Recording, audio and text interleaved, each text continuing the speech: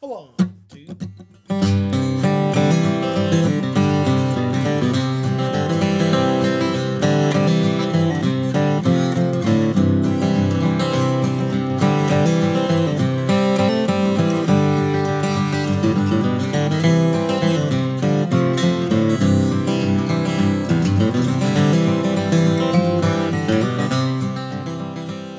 Welcome back to the Acoustic Shoppe channel. My name is John. Today we are here with a guy named Jeremy. Actually, our real names, this is Jonathan and Jeremiah. We go by John and Jeremy. Oh. And I have known this fellow my entire life. Really? And he's known me all but 2 years. All of his entire life. Anyway, what we're going to be doing today is a very interesting thing. We are going to be deciding whether or not an all solid wood guitar sounds better than a not all solid wood or a laminate sides and back with a solid top. So we're going to be doing that comparison, and we're going to be doing that right when we come back.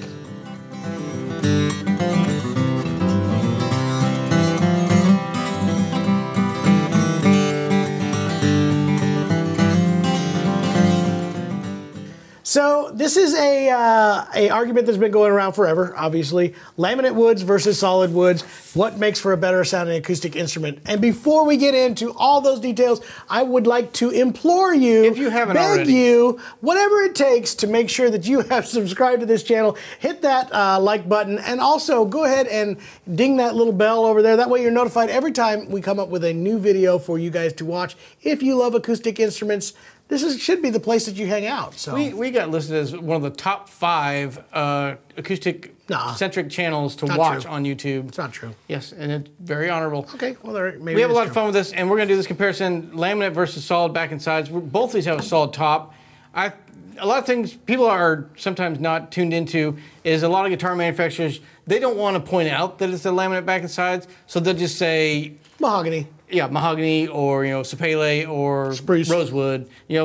If it doesn't say solid, then it probably isn't solid. It's going to be a laminate. Let's back that up a little bit. And before we get into this detail, I forgot one more thing that we were supposed to talk about, Jer. If you do not want to hear us talk about all this kind of stuff, there's a link down below to skip all the way to the comparison video where we go back and forth between these. Also, if you want to hear an entire performance of these two guitars, there is a video of that where we have played in the suite by and by. So you can check that out with a link down below. But you had an interesting thing, which you said, if they don't say solid on it, I have a little bit of a caveat to that. Okay. I'm thinking like $4,000 or $5,000 guitars. If they say mahogany on there, it's most likely going to be a solid. It's solid. I would say it's more in the price point of the sub $1,000, $500 especially. It's kind of like manufactured hardwood. They don't want to say that this is sawdust and a thin veneer on top of it. I love manufactured hardwood. It is a way of not pointing out to the customer that you are getting basically plywood. Again, they didn't want to say plywood either. Mm-hmm. It's a laminate. So it's got a really thin veneer, and we're talking thin. We're talking like a real paper thin. And then inside there, they normally have a slightly thicker layer. And this is another distinction. Some manufacturers will use the same wood. So if it is mahogany, it'll be a very thin veneer of mahogany, a slightly thicker piece of mahogany, and then another veneer on the inside of mahogany. Some of them, on the least expensive ones, will use just whatever cheap wood they can is sandwiched in the middle of that. So you'll have the mahogany, and then they call it white wood. So any wood that is white and was on sale will fit in there. That's right. Whoever had a bunch at the mill, that's what we're going to use. Let's talk about the 3 terms that people are using a lot. Like you said, plywood is actually what it is, plies of wood. We also hear this used a lot on manufacturers as laminated, which is also laminated pieces of wood together, or the new term that I'm seeing a lot lately is layered. And originally that was meant to mean that all the layers were the exact same, but I'm actually seeing manufacturers now kind of skirting around that a little bit, so be careful with the word layered too, because again, it's layered pieces of wood in deal. Now, here's the good thing about plywood or laminates or layers, however you want to say it, is it's usually cross grain. So we do one with one grain, then we got opposite grain, and then another layer opposite of that. It's extremely strong. And the comparison I make a lot of times for customers is, if you were building stairs, Plywood is a wonderful thing to have because it's 3 layers of wood that are resisting against each other. It's stronger. They have glue layers in between it to make sure it's sandwiched, and very hard and very stiff and very wonderful for stepping on. I know a lot of guitar builders, but also woodworkers. I'm on some Facebook woodworkers pages. I am. It's a lot of fun to watch. But most of them will say a glued joint is actually stronger than the natural piece of, like a solid piece of wood. It's got more strength to it. And when you do that layering and cross-graining, even more so, you're getting all that, a little more flexibility, but also keeping it stronger. So if a guitar dries and cracks, it may follow the grain line of the veneer, but that inside one isn't connected yet. It's not going to go the other direction. So absolutely. So it is a stronger one. There is benefits to laminate. Here's where the downside comes. We're talking about acoustic instruments. It needs to flex and it needs to move. And again, 3 layers opposing each other are not going to flex and move to make the sound waves that you are listening to with your ear, like a solid piece of wood is going to do. Again, think about an acoustic instrument like a speaker cone. I use this analogy a lot as well. The speaker cone is creating the sound waves that we get to our ears that turn into the sound that we hear. And again, a solid piece of wood is going to make bigger, better sound waves than a laminate piece is going to be able to do. It's just got more resonance. Yeah, absolutely. So it makes sense that there should be a difference in here. Now, again, what a lot of manufacturers now do is to keep that cost down, they will do laminated back and sides, solid spruce top. Since a big portion of your tone and sound is coming from the sound board or the top of the guitar, it does definitely benefit of being a solid wood. So you will see that. Again, I definitely recommend when you're buying a beginner instrument to start with at least a solid top laminate you can probably see the biggest difference. Maybe we should do that in a future video. If you get a laminate top, they just do not want to flex. You know, you're losing a lot of tone. They sound pretty dead. So laminate side and back is acceptable. And actually, in some cases, like you mentioned, if you're a younger student, like a kid or something, you got a lot more strength out of this laminated back and sides than you would out of a solid guitar. Absolutely. If they're not caring for it with the humidifying it well, they're going to put up with a little bit more abuse. And a big advantage is cost. It's cheaper for them to manufacture with just a thin veneer than it is to get a solid piece of mahogany or rosewood. So that's why most inexpensive guitars, starter guitars, are going to be a laminate back and sides. Absolutely. Definitely upgrade to the solid top if at all possible. Yep. And then we get to the all solids, which is what I'm holding here right now. Solid back and sides. It is going to continue to, again, to be more flexible. Now, again, the back and sides do not move near as much as that top does, but it does make a difference. Well, we're going to find out. Maybe it doesn't. Who knows? But that has definitely been the argument of all manufacturers for many years. We go through the all laminate with a solid top, and then we're going to go to an all solid wood guitar. So here's what we did today. We got the same manufacturer. Eastman builds both a inexpensive all solid wood guitar as well as a laminate sides and back and solid top. Now, we have a little bit of a caveat with this particular test today because the only thing that came out for right now, there has been some of these guitars that have come out with thermo-cured tops. So we're going to see if that makes a little bit of a difference in here. This is the PCH, but just because of, I guess, lack of wood, they've already thermo-cured some tops and used those on the PCHs. So you got upgrades. Huge bonus to somebody. They got like a $400 upgrade to their guitar that started at about that price. So. But for apples to apples, that is a little bit of an advantage. There is a little bit. So we do want to definitely point that out. But that said, it should also kind of give us a really good view since these are very similar built guitars just with the different wood choices.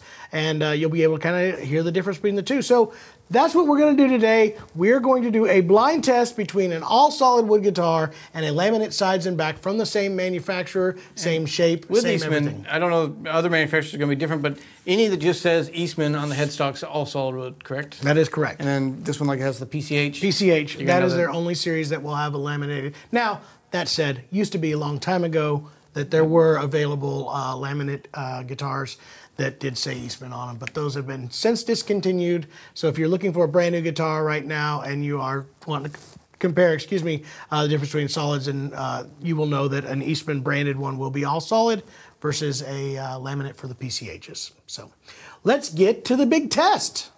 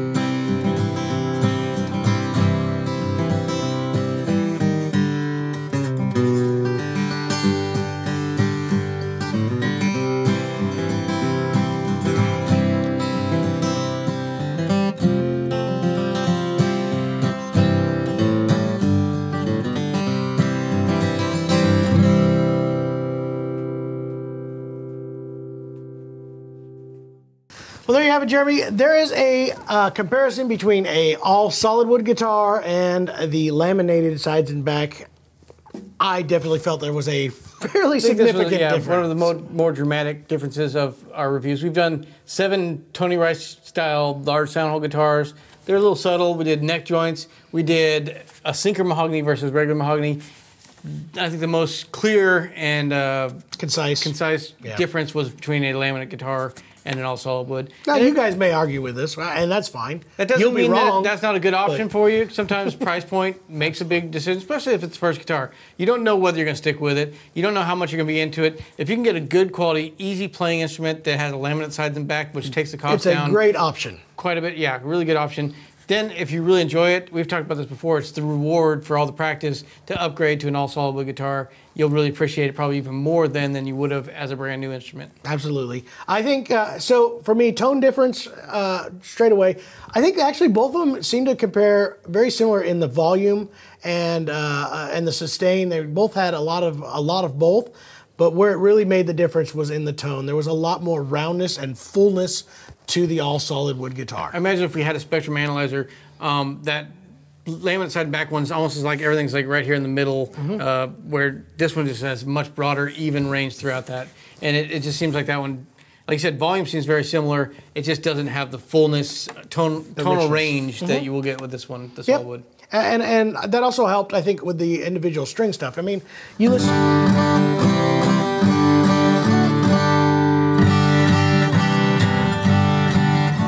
That's pretty strong. Yeah, I mean, that's so strong. Well, now, again, where I think it actually stood out more was, you know, in that mid-range. Perfect, Jeremy. You did it great. One note off. But when you're practicing and you're first learning it, you're going to be doing more like...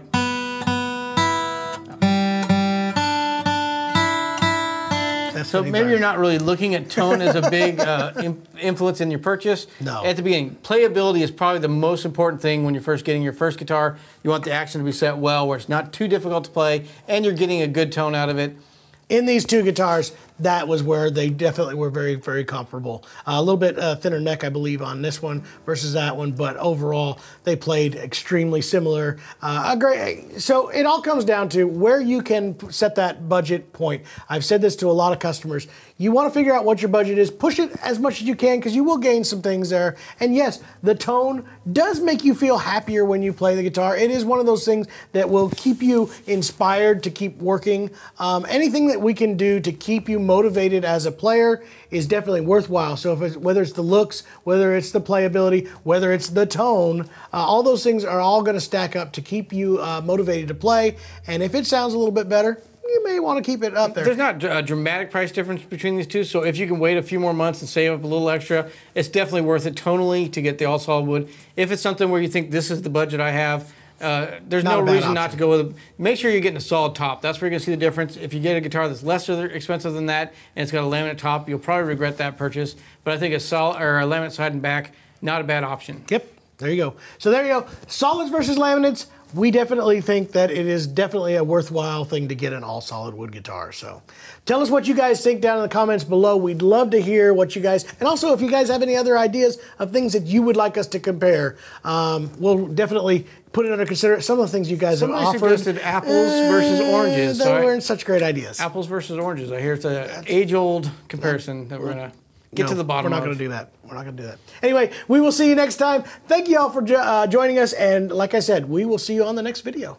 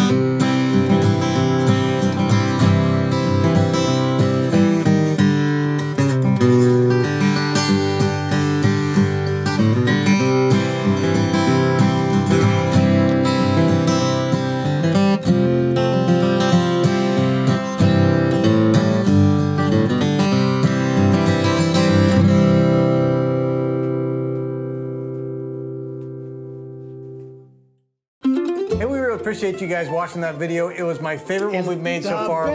We've done hundreds of videos, and that was the best one. It was. And the next one's going to be even better. If you'd like to see that, be sure you subscribe to this channel. And also, the more you comment and interact below, the more the YouTube algorithms pick it up and start pushing it out to other people, like-minded people. Algorithms? Algorithms. They're everywhere. They permeate the internet, and YouTube's got one. And it watches our videos, and it sees how much you comment, and then it pushes us to other people like you. And we want everyone to experience the Acoustic Shop world, where we talk about instruments, we do reviews, we got some fun videos coming up. We thank you guys so much for being a part of it, and we'll see you in the next video.